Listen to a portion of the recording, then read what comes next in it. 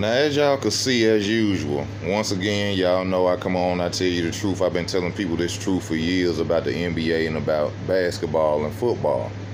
The NBA is rigged.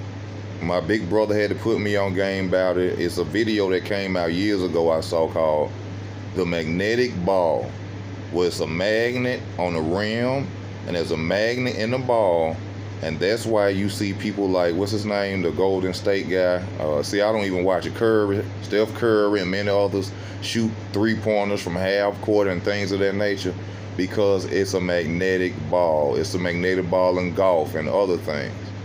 The question is, though, why is all this stuff coming out right now at this point in time? Kanye West exposing that his mother was sacrificed. Bill Cosby sacrificed people. Michael Jordan. Now we got him coming out and exposing the fact, something I've been telling people for years. I just posted this on Facebook because I was out there with some guys I know and I was telling them, look, man, you can't just grab a basketball and flick it in the air and hit a three-pointer. You see what I'm saying? You can't just, everybody knows this from who's played basketball themselves as teenagers, as young. Everybody who has been through, played basketball, street basketball, we all understand this. If I could beat you 3 times in a row, there's no way possible you can come back and beat me 4 times in a row to win a series in street basketball or nothing. Because if I was able to beat you 3 times in a row, there's really no way possible you should be able to come back and beat me 4 games straight. Not to disrespect nobody, to the fans out there, to the people who watch the sport, but common sense is enough.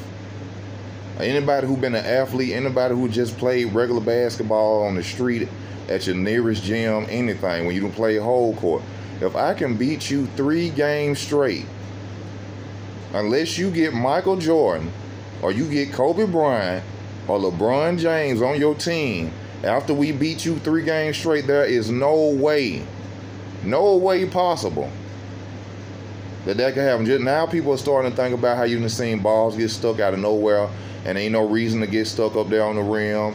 You see what I'm saying? You seen dudes running out of bounds, just throw the ball up in the air, 3-pointers. Now you see where all these trick shots coming from with the kids on YouTube.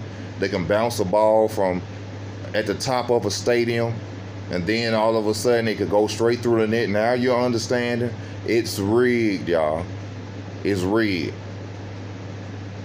It feels good now to know that the truth is coming out, but the real reason people got to wonder about, why is all this truth coming about black people, the world, about everything, entertainment. Y'all let me know how y'all feel. This your boy Easy. I'm out of here, man.